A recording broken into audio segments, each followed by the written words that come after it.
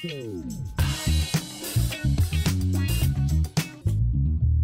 welcome to the Pitch BTCC programme. I've got special guests with me here today. I've got Gary Ayles, ex-British touring car racer, team owner, general superstar, all-round superstar, I think the term is.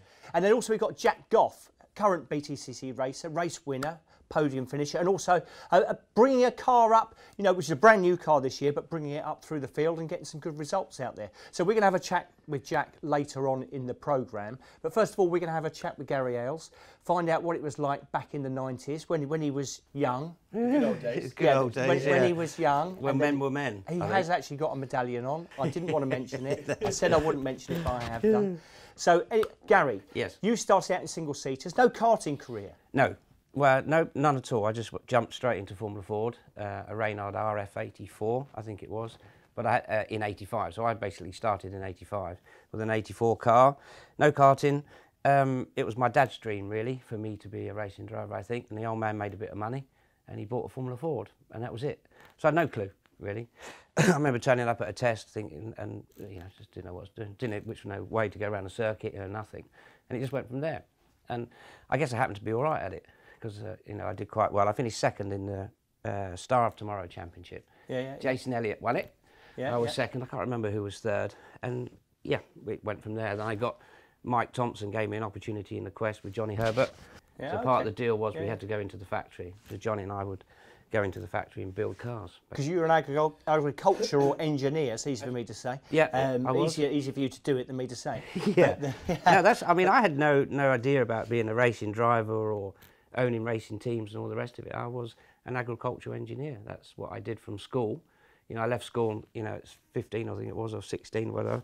And yeah, I was a mechanic. And then the old man, like I say, made a bit of money. Not quite sure how he made it. We never actually asked that question. Well, I watched Clarkson's Farm last night. Yeah. Oh, right, for the first time, just putting in there, and I see how you make the money. Yeah, the way, the crops. Yeah. Never a poor farmer, as they say. I just to fix their tractors. That's it. So then after Formula Ford, you had Formula 3? Yeah, I did Formula Ford for 2 years. So then the RAC. So that was against. I can remember. I think one of my best races was at Silverstone in a Reynard. Sorry, not in a Reynard, in a Van Diemen. With AMT Racing, who I was with in Formula Ford, against Roland Ratzenberger. Oh, okay. And I remember it was a fantastic race. There was like 3 of us, but in the day then you just have to tow. It was just a tow. So you really didn't want to be leading on the last lap, and I think I was like 3rd or 4th on the last lap, and I won the race, and Roland was 2nd. But clearly he's not with us now anymore. But he was a super bloke actually, and a very good racer. You know, very fair, if you like. So that, and then Formula Ford 2000 in a Reynard, but I only did like 5 races with that. In the BBC Grandstand series. Okay, Dave Coyne. I was quick on pole and all the rest of it, but I didn't win. I might have won one race, but I was racing against Dave Coyne, who was in the Swift. Well, Dave Coyne still. I saw him racing the other week. Yeah, the boy is good. Is it? Yeah, he looks exactly the same. I know. And maybe slightly less hair. Yeah, but he's still red. Somehow. Right, Not quite sure how, but he still is. Yeah, I mean, I got crazed at 30, mate. So that's just a touring car. Wait, you haven't been in motorsport long enough. Yeah, Dave was great. He's a quick driver, actually, a clever racer, and he got me. So I finished 2nd anyway. So that, Formula 3, a bit of Formula 3 with Marvin Humphries. Oh, okay, so that's right. Yeah. Marvin was great to me because we didn't really have any money, and he put a car together for me, which was great. So what year would that be? That was in, I broke my legs in 87, so it was in 86. That wasn't Marvin, 87. No. Just checking. I didn't pay. He was my team boss as well at one point. I didn't pay a bill, ended up with 2 broken legs.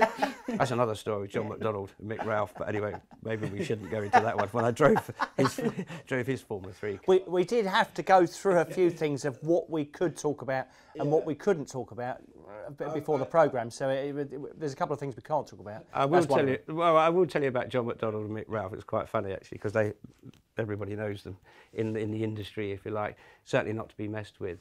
And I qualified really bad at Snetterton, and he locked me in the motorhome for 4 hours. What car was that in? That was a Rolt. Oh, right, okay. It was a Rolt, yeah. It was a Calibre car. Paul Warwick drove it first, and then left, and I went in there. And he locked me in the motorhome, and he said, "You need to think about it. Do you want to be a racing driver or greengrocer's assistant?" I went, like a bit of a thinking about it. But I was frightened to come in. If you qualified really bad, I'd just get driving round and round and round. See John McDonald looking at you, go, yeah, I'll stay out a bit longer. But yeah. And then I did about Formula 3000. We're whizzing through it because I've done bits in between, but a bit of Formula 3000. But then you got into touring cars. So then that was with Toyota? Yeah, Toyota, Andy Rouse. Yeah. I got an opportunity, and I have to thank Alan Gow a little bit on that one, because he helped me at the beginning with that, to get an opportunity with Andy. Yeah. And I tested, and it went okay. Andy as a teammate, you don't really want him as a teammate because he's quite good. Yeah. And not only that, it's my bat, my ball. Yes, exactly. He knows how the car works, doesn't he? Can I have that engine? No. You can have that one. Yeah, but I want that dusty one in the corner, the cover over it. Yeah, well, I don't want that one, Andy. But great, because I learnt an awful lot with him, if you like. They put me on a 4-race probation period, because I crashed, I think, in testing, like the first time I got in the car. Through the crane. It's not a good thing, is it? No, it didn't really go. Savage back in the olden days, I'll call it. Yeah, it was pretty savage, I tell you. Locked in a motorhome. Yeah, you get threaded in. Yeah, you get look. Bands. Look at Andy Rouse giving you the look. You've messed up. But Craner's was always flat in everything, wasn't it? Pretty much. And I thought it was flat in a touring car in '92. 91? Yeah, '92. I was like, it's bound to be flat. Everything's flat around here. I've driven a Formula 3 car 3000. Easy, innit? Got into the corner flat. I thought, nah, that ain't going to work. That ain't going to work at all. So just ended up in the barrier, basically, and the car was about 3 foot shorter. But, that hurt. It hurt me, physically, it hurt me a little bit, but there's nothing to when I got back to see Andy Rouse. Looking at me. Yeah, I can imagine. Just like, the look was enough. Right. He wasn't happy. No, he wasn't happy at all. But then that season was a good season for you, wasn't it? Because it moved you on to the next stage of your career, really, which was 3 seasons in the Italian Super Turismo Championship. Yeah, which was, you had some incredible drivers in there. Yeah, it was amazing. Names that everybody would know. Yeah, like Lorini, Nannini, Tarquini, there's Modena, Smoking Joe, Winkelhoff. I mean, Emanuele Pirro, there's a lot of people. My teammate, Giovanardi, they've always said, Claudio Barro said to me, that who managed me, looked after me when I was in Italy, said, the problem with your career, Gary, is your teammates. I went, what? He said, they're all really good. So I had Giovanardi, Johnny Herbert, Andy Rouse. I mean, Mika Hakkinen when I did Formula 3 with Dickie Bennett. And Dickie Bennett, it was brilliant. Yeah, I was with him in 2016. Yeah, I got into his Formula 3 car. Nothing on Marvin at all, but I got into Dickie's Formula 3 car, was like, oh, right. So I did nothing different but qualified 3rd as opposed to 12th or 13th. Little tiny details. Yeah. He's a fanatic and he still is. Rodi Fincini was my engineer. But Dickie was brilliant to work with. I always say it's no surprise that whatever car they put out, whether it's a 1 Series BMW or it doesn't matter. The other cars back in the day or the 3 Series, it rolls out. It's quick. Yeah, no, they're a great team to work with, and they're still, a bit old-fashioned if you like, but the way that Dickie does it. But it leads from the top, doesn't it? Yeah. If the main man is fanatical about it, and every little bit he's passionate about everything he does. However long he's been doing it, so it's 50 years or so. Yeah. What I love about Dick Bennett is his car wins or gets a podium, he's still got a tear in his eye. Yeah, at the podium. He's still got that every single time. Something else he's still got is all of his information on old cars as well. And in the truck will be in a debrief, and he'll get out his information pack, clipboards from 2008. He'll know what the weather was at Snet. Whatever it was testing. Yeah, I mean, he's a great guy. I never had the money to stay with him. So it was me and Mika Hakkinen that did the Super Prix thing, and I qualified and running 2nd. And they used to have pit stops then. For this particular meeting, they had a pit stop, and I had a dodgy pit stop. A wheel came off, basically, which is not great. So they're not good on 3 wheels. Anyway, so I got nowhere. But Mika won it, I think. But I was pretty close to Mika, and in testing. So then the Italian Super Touring, it sounded quite physical, both on the track and off the track. Yeah, 100% was. Because an Englishman in an Italian championship driving a French car, it went down really well. But they didn't mind getting the elbows out. I mean, you'd never go on the outside of somebody because you would be in the wall. And I just learnt really, so I used to give it back. And I remember at Imola with Emanuele Pirro, it was the 3rd place, and I just did a Ron Hopeful down the inside, just basically batted him out of the way.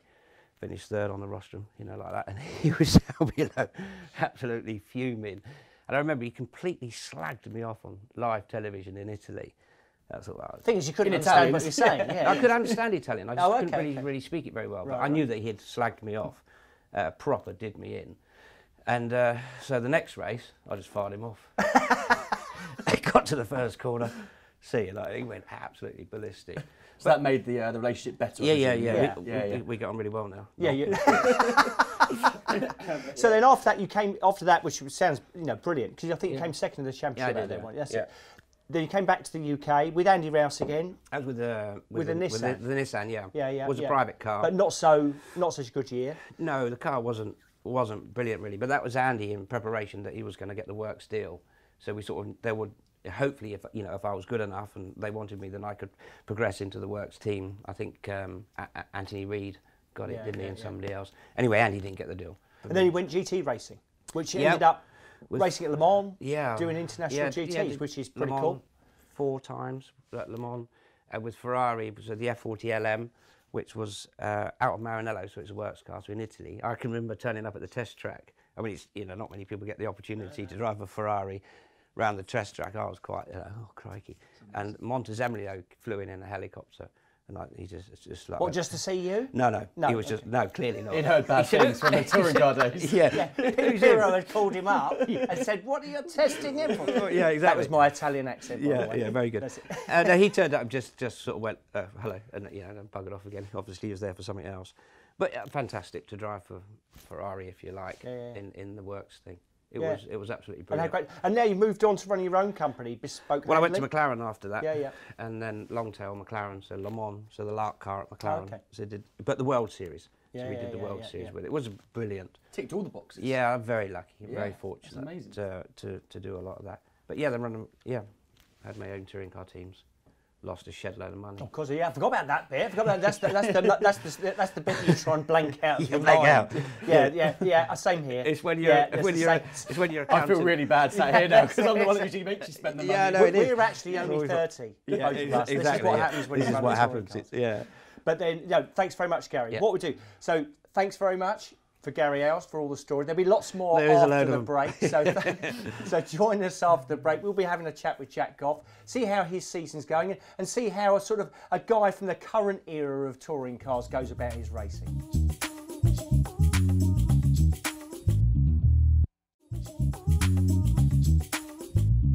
Welcome back to Pitch BTCC. I'm here with Gary Ayles, ex-British touring car racer and team boss, and also with Jack Goff, current BTCC racer, potentially British touring car team boss in the future.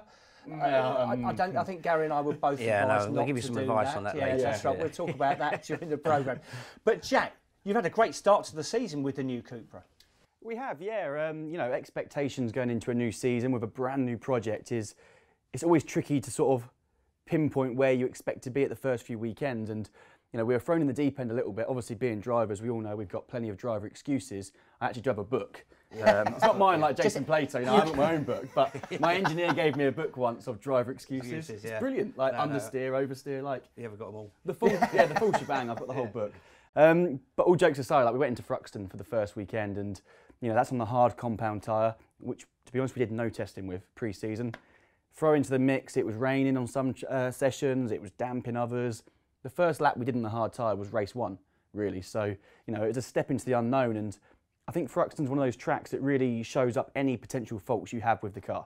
It could be a tiny little thing, but it gets exaggerated at Thruxton with the high-speed nature. It's bumpy and that sort of stuff, and, we went into the first weekend just saying, right, let's finish the races, come away with no damage. Thankfully my car, we had no damage, but feel sorry for the team, all the boys and girls at Team Hard that put in all the hard work over the winter.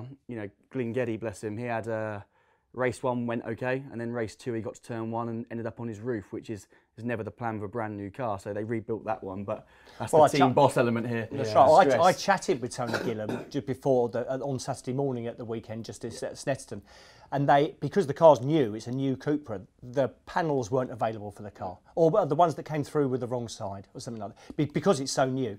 So they actually had to get a new road car and cut it Did they really? apart It's to bad, put isn't the it? panels in Yeah. to get it right. But that's but that's one of the downs. That's a team boss decision, isn't it? Yeah, Are you going to get the car out? Are you not going to get the car out? Exactly. You have to You've get it got- out at all costs. Yeah, really, that's right. 'cause you've That's got right. people- So so it shows you, when you've got a brand new car as well, there's not much, not many spares about, so it's not available. But you had a great day at Snap. We did, yeah, sort of going off for the first weekend, we scored 3 points finishes, which was sort of more than we expected, really. We just wanted to finish the races and progress. And then we rolled out at Snet with pretty much the same setup as we ended at Thruxton. I'm thinking, oh, look, we've made progress, here we go. And we rolled it out and was like, I can't even drive this thing. The thing's trying to kill me. Like, every time I hit the brakes, the thing was all over the place, and we had to almost start from scratch again because we're on the medium tyre and the soft.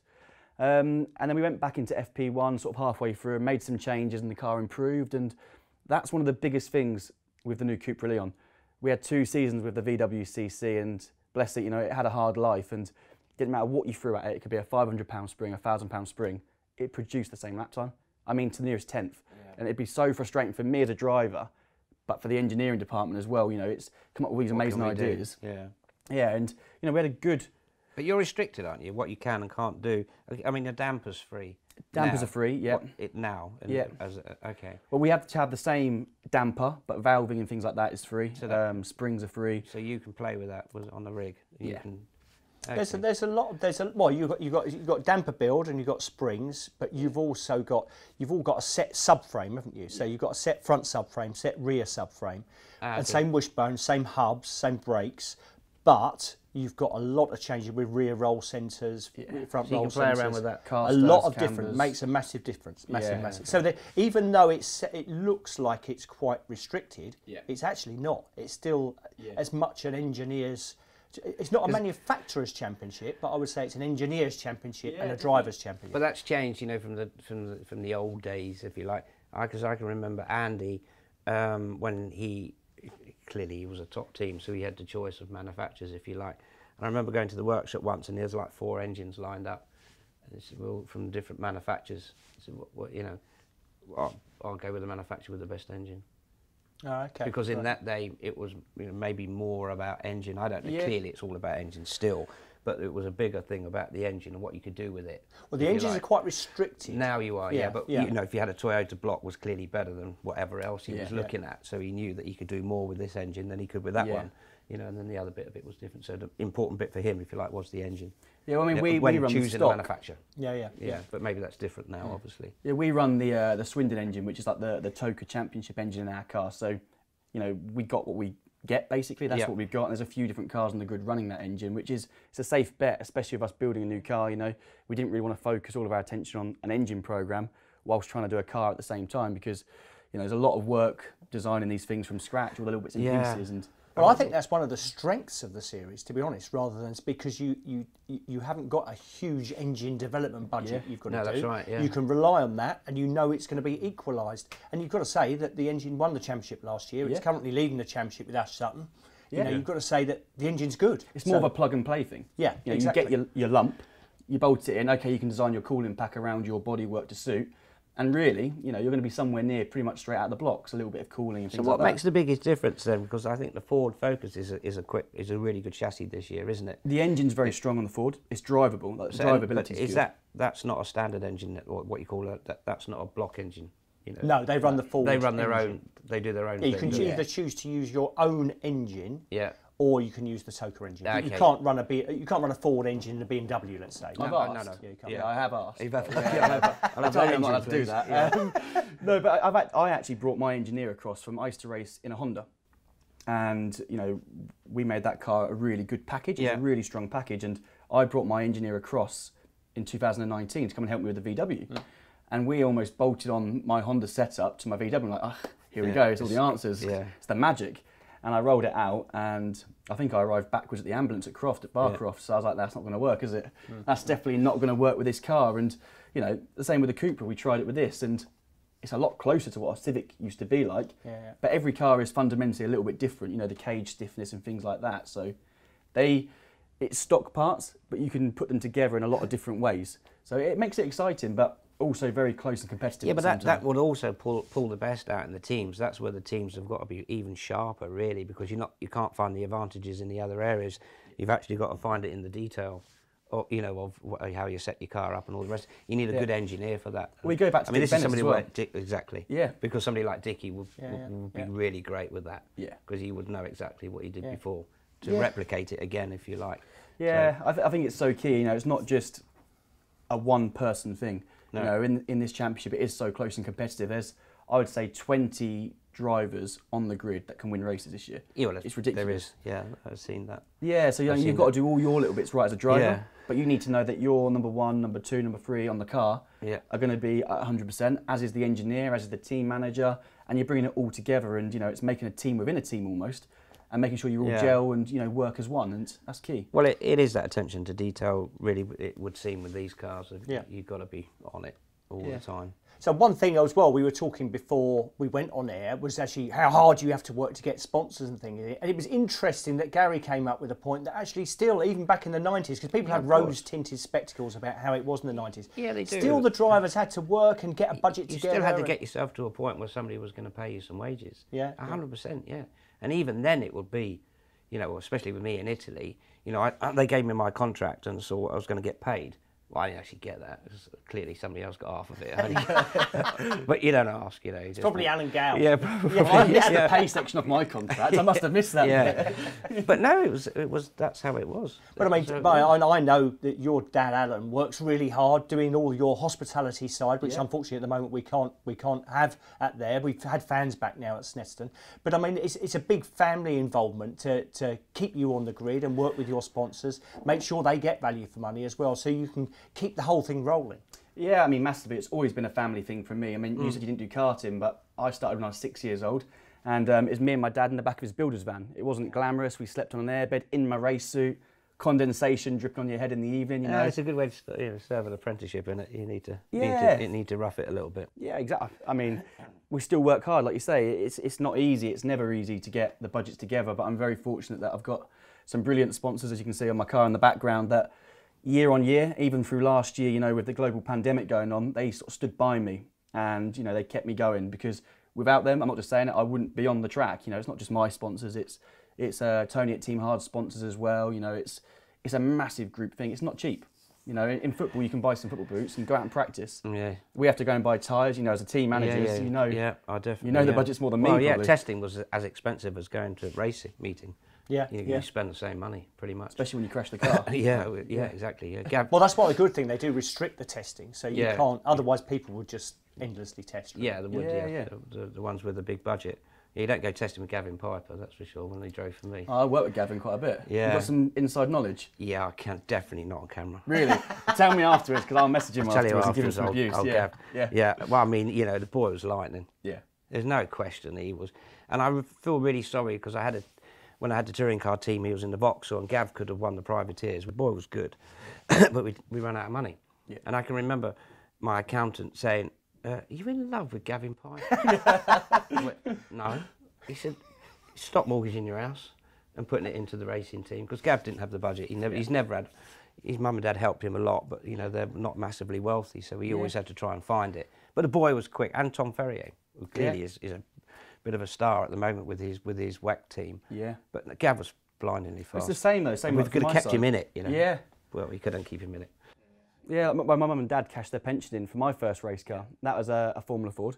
It was a '94 Swift, I think it was. Yeah. And I was at Bradley. I was at Silverstone Motorsport College at the time doing a motorsport engineering course, and I took it to the college and would work on it after hours, and that was the grand plan, rebuild it and go racing. And I think we did half a test day and the clutch blew up, and then we did half a day and then the engine blew up, and I think that was about the end of mum and dad's pension. So I'll be paying them back for the rest of my life for that one, no doubt. But yeah, it is a massive family thing, isn't it? It's hard it work. really is. I mean, my dad, put a lot of money into my career to get me to a point, if you like, where somebody would give me some wages or pay me some wages. But yeah, you've got to have it. Well, I had to go and work with my dad as a painter and decorator to earn my wages, but I didn't get out of bed for that either. You could be still painting those walls for a few years to come to pay him back. Yeah, I'm just doing my own house now. There'd be a fair amount of painting to be done, definitely. But what about? Also, it must be quite hard. But do you have brothers and sisters and stuff? Luckily, I didn't have a brother. Right. Who wanted to go racing. So you got a sister. I had a sister. Yeah, she did sort of dancing and things like that, Yeah. which is far cheaper. It is. Than motorsport, which I was very thankful for Yeah. because I got mum and dad's pension for the motorsport side of things. Yeah, because obviously, you know, in a family thing, because I got a sister, and clearly my dad put a few bob into me and all the rest of it, and you are aware of that because it puts extra pressure on you as a driver anyway. That you know you've got to actually do it, and clearly, you know, my sister wasn't racing. You know, she was doing something else. I mean, she did get all of his money in the end in the inheritance, but you spent your half. Yeah. And on that note, on that bombshell, join us after the break, and we'll have Matt Stat here with all his facts and figures, something on these guys as well, but also on the British touring car season. See you after the break.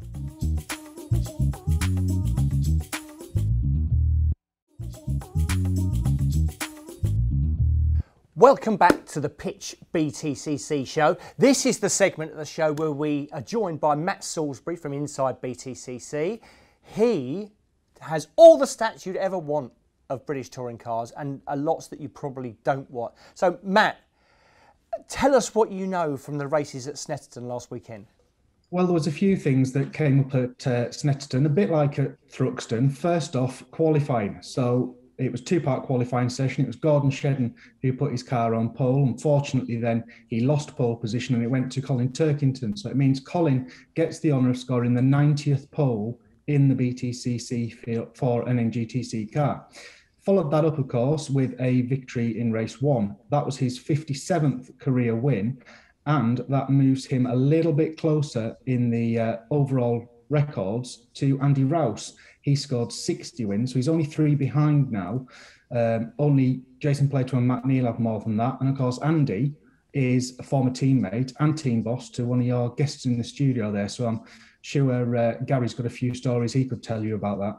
Well, that's right. Well, Andy Rouse was obviously your teammate back in the Super Touring days, and we famously gave you a telling off. Well, he's given me a lot to telling off, but he also gave me an opportunity which was great, which led in obviously to the Italian.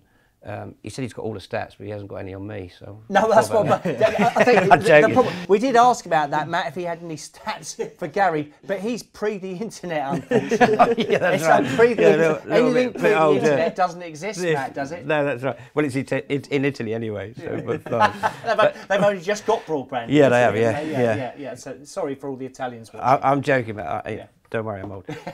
So yes, but Andy obviously gave me an opportunity, but. Quite a man to deal with actually, and a very clever engineer. You know, he had it all worked out. And he was quick as well. Good stuff. Yeah. So what else have you got for us, Matt? Well, obviously the other 2 wins that weekend went to Ash Sutton and Tom Ingram. Now, for Ash Sutton, that was his 21st career win in the championship, so it moves him up to 15th on the all-time winners list alongside Ricard Rydell.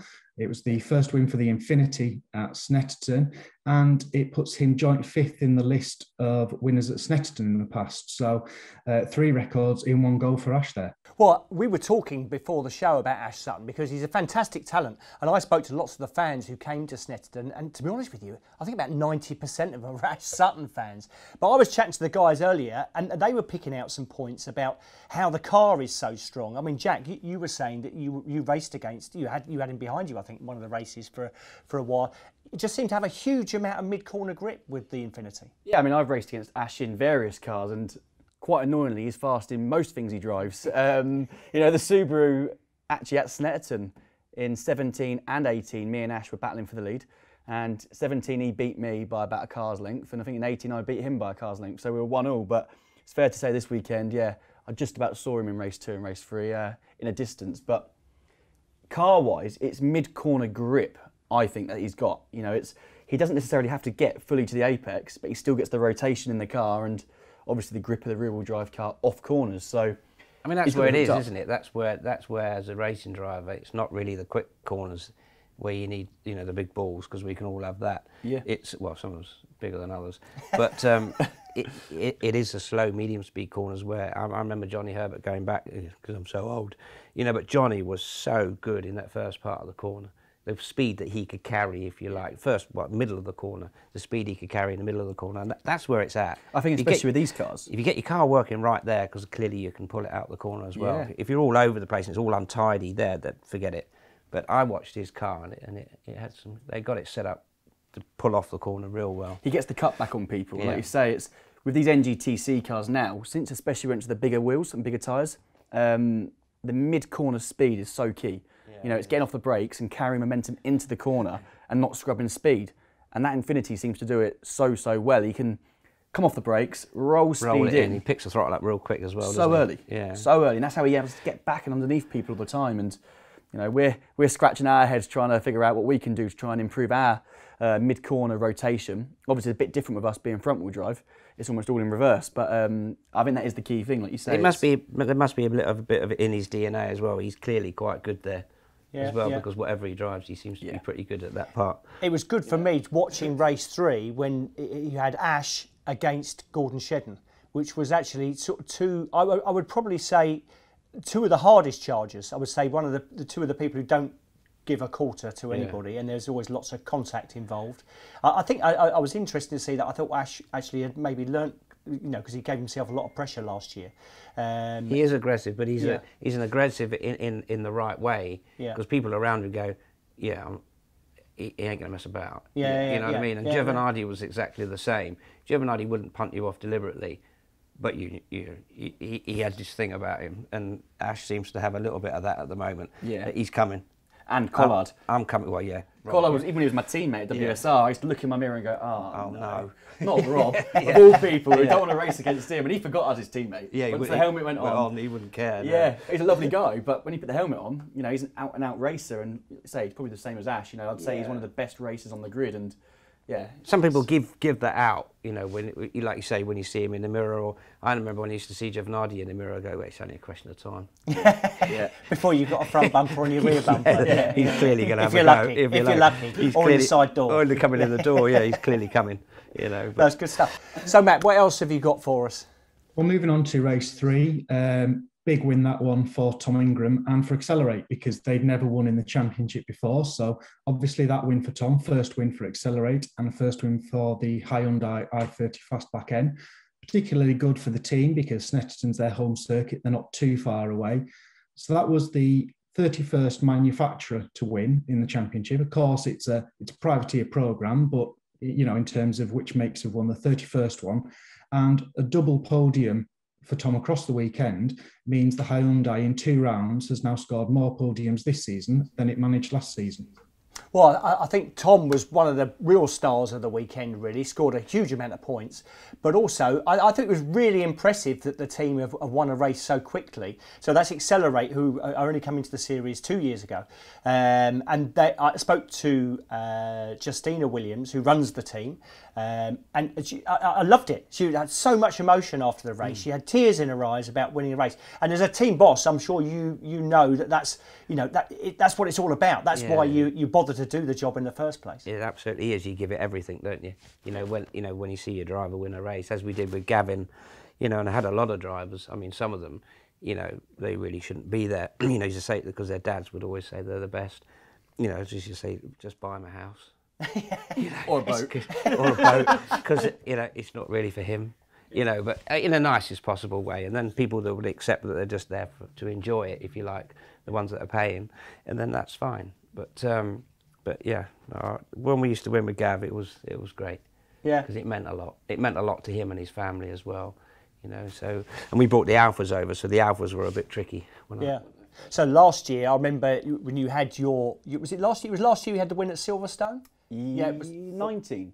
19. I'll pretend it was last year as well. Yeah, that's right. Last year. And again, that was the first win for Team Hard. An inspired choice on tyres, I think, was the big thing. But I think you only had a small window to look out your window and things like that. But you could see the passion from the team and also yourself, because I mean, obviously, it came out of nowhere really compared to your performance on the day. But that's what it's all about: the driver and team working together to make the right decisions. It is that, yeah. And you know, as a driver, you never get bored of winning races. You never do. That feeling. And it meant loads to me. But actually, when I watched the footage back and what I saw it meant to the team, the sponsors, you know, Team Hard is a family team. You know, it really is. The core is a family team. And to see what it meant to all of those people after all the years of hard work they had put in, it made it worth so much more to me. And it was special. I think even Tony Gillan may have had a little tear in his eye. But yeah, it's a very emotional sport, and it's a team sport. But actually going back to Tom Ingram, Accelerate, and actually yourself as well, we've all been with Marvin Humphreys and Sandra. Yeah, bless him. Marvin's now at Accelerate. Of course, yeah. And, He's he's there. Yeah, so he is okay. Tom's team manager as such, and They're lovely people. it's a family thing, you know.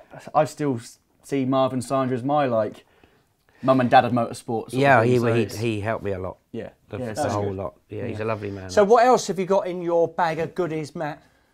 Well, you kind of said there, Ingram winning that race, great for Accelerate, that first win. The car itself is actually stacking up really well against the other NGTC cars on the grid so far. Now, of course, his chassis only had 2 race meetings, so it's only had 6 starts. But at the moment, he's scoring points at 13 points a race, and there's only 2 cars on the grid that really compare to that at the moment.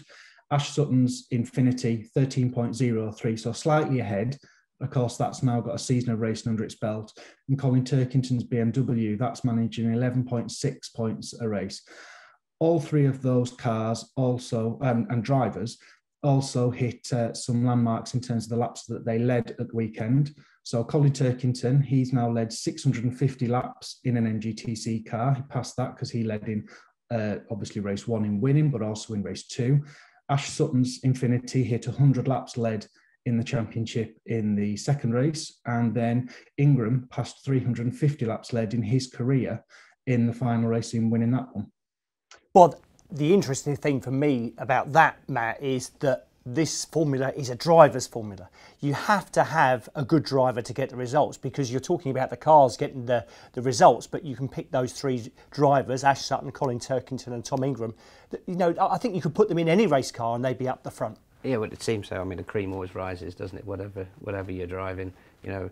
So I remember, I keep going back to the old days, but I remember Mika Hakkinen. I shouldn't keep going back because this is about you, and must help. I like you. the old days. Must I wasn't help, born then. Must I help. like to hearing about it. Yeah, but you wasn't even born. Yeah. But is this another? Maybe there's a twinkle in your eye. Yeah, there, Gary. yeah. it could maybe anyway. Well, I've got enough money.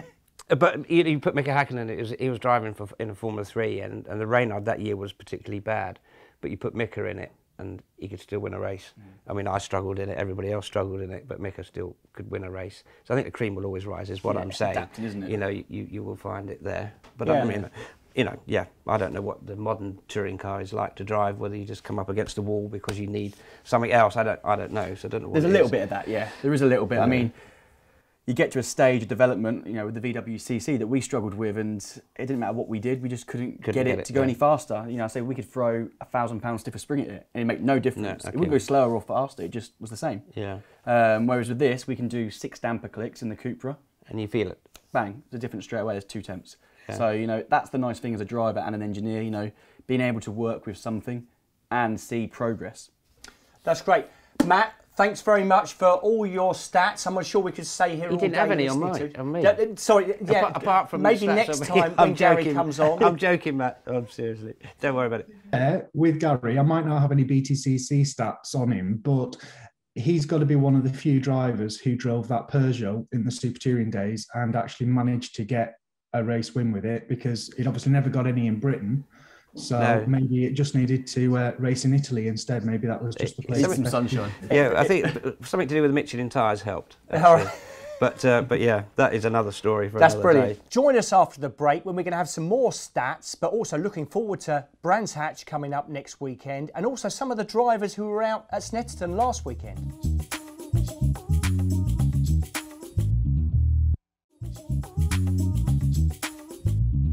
Welcome back to the Pitch BTCC show. I'm here with Matt Salisbury from Inside BTCC, Gary Ayles, ex-British touring car driver and team owner, and Jack Goff, current superstar of the British Touring Car Championship.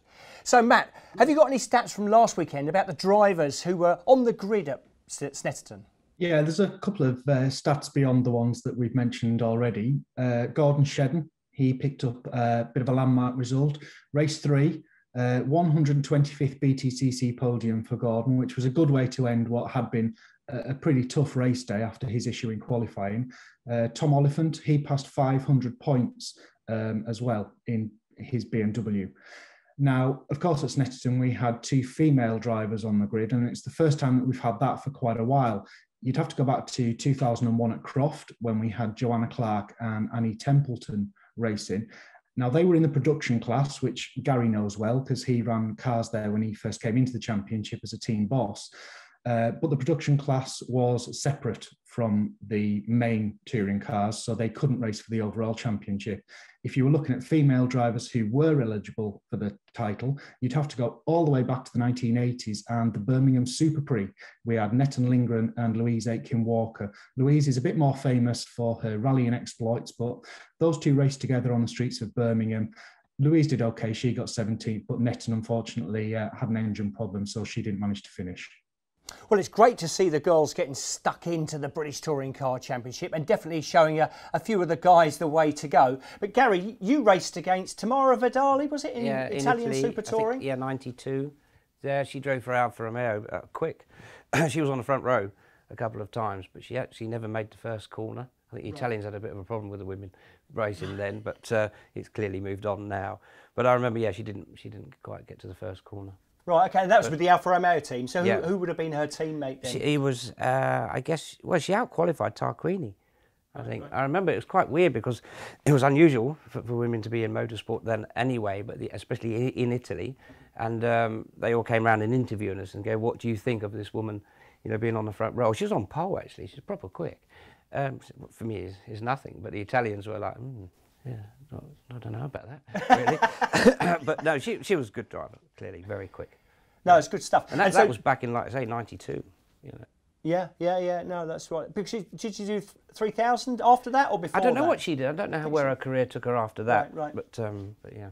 No, that's great. So, Jack, did you have any experience the weekend of racing against Jade or Jess, who were out there on the grid? I didn't, to be honest. I didn't actually come across them in practice or qualifying or any of the races. But like you say, it's great for the championship to bring women into the sport because obviously it opens up to a new audience. Hopefully more younger children coming into sport, lady racers coming in, it's good for everybody. So yeah, I think it's good. It's unlike other sports with football where it's separate.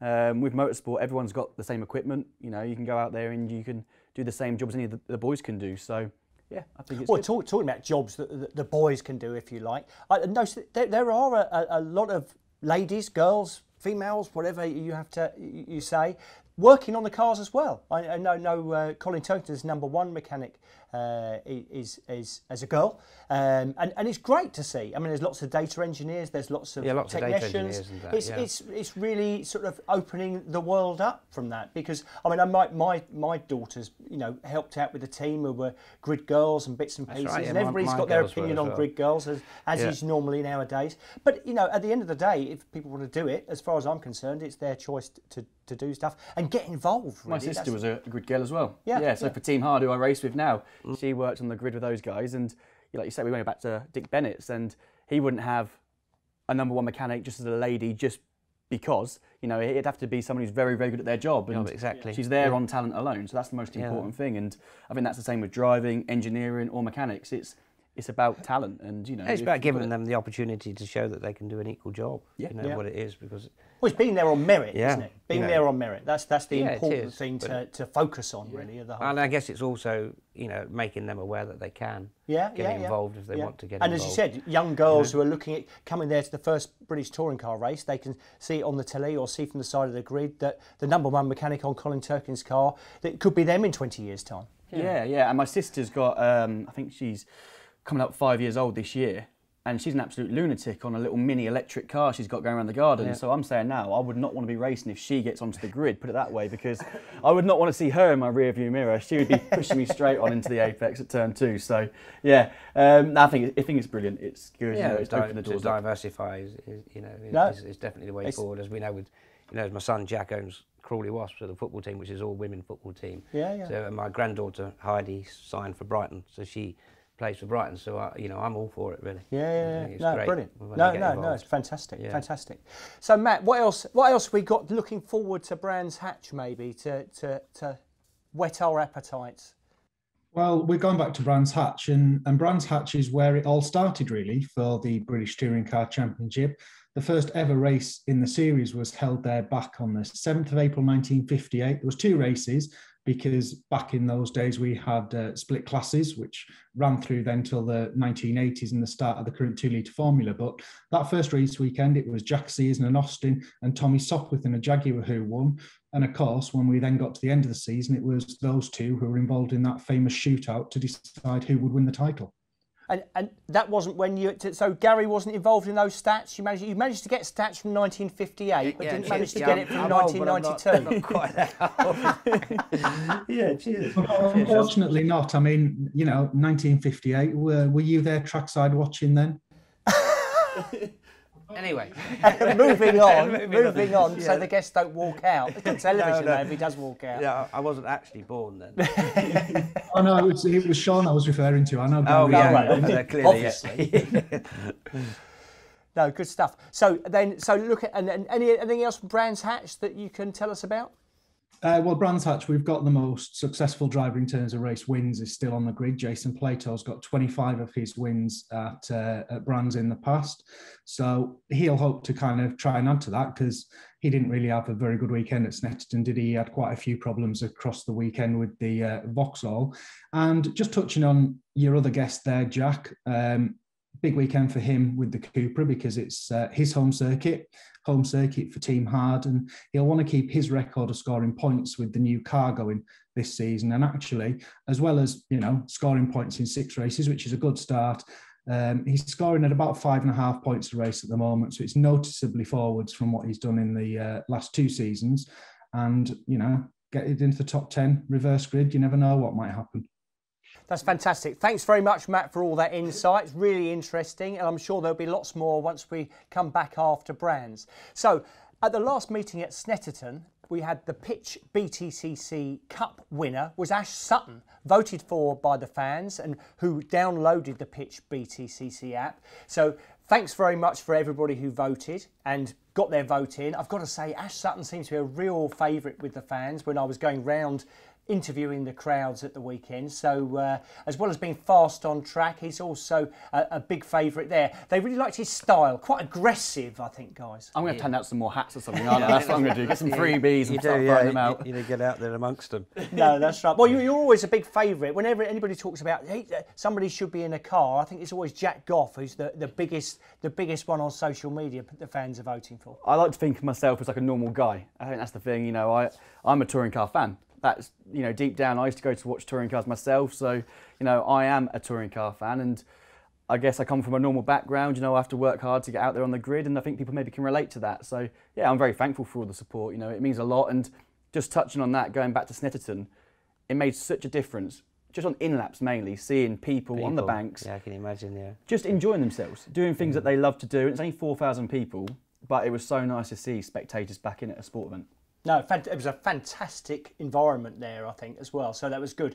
We actually did quite a few interviews with the fans that we're going to put up onto the Pitch BTCC app. And then also fans can also upload their own videos and ask their own questions to the drivers via the pit time graphic that Matt does a lot of filming at the weekend. But thanks very much, guys. It's been really interesting to see sort of 2 eras, if you like, of super touring back in the day that everybody has rose-tinted spectacles about, and also the current NGTC formula, both of you chatting. And there's quite a lot of, similarity between the two, more than people who talk on the internet about it all the time. There's a lot more that's the same than is different. Yeah. But what I'd like to say, thanks very much for watching the programme with us today. We'll be back after the next round at Brands Hatch. Look forward to seeing you there, but also make sure you download the Pitch BTCC app to get all the information, everything that's going on behind the scenes, and maybe upload one of your videos as well. Thanks very much and good night.